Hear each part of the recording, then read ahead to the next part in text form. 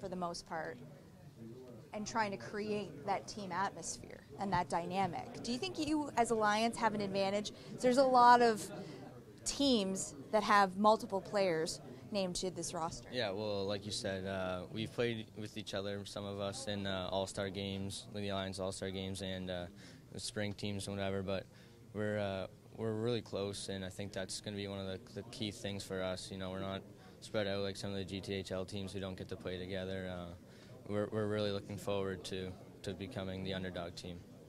Underdog, I like that idea. Why are you going in with that mentality? Well, like you said, they have the first overall picks. They have the top picks. We might not have all the top round picks, but we're still good hockey players, and we still want to show everyone that we can prove to them that we are. And you know, I think we're really liking that challenge. Alliance has kind of had some close calls, but never really crossed over just yet. Do you feel like you guys are going to be the team to do it? Yeah, for sure. I saw the roster, and we got some great goalies. We got good D and strong forwards. So looking forward to see what the team can do.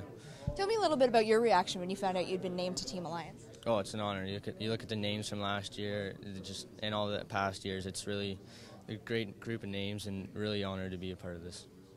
Are you going to go into this event looking at as a fun opportunity, or is this a growth opportunity for you as a player? Both. I really want to learn from all the best players, but also have fun with it and really, like I said, improve my hockey play.